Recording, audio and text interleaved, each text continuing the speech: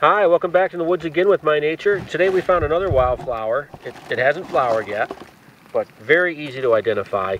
Once you notice the leaf, you recognize it and you know the name of it. This is a trout lily, and it gets its name because of the pattern of the leaf, kind of molted like a trout skin, the side of a brook trout.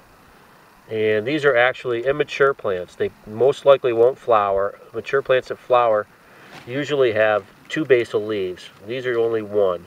But trout lilies, they'll grow in a little colony like this, or they might be by themselves, individual. Beautiful yellow flower, nodding, belled shape, the petals flare up. But you don't always need a flower to identify something. So if you ever see a leaf that's molted like that, smooth margin, elliptic in shape, lanceolate, that's going to be a trout lily or an adder's tongue. Have a good one. Find us on the net, mynatureapps.com. See you again soon.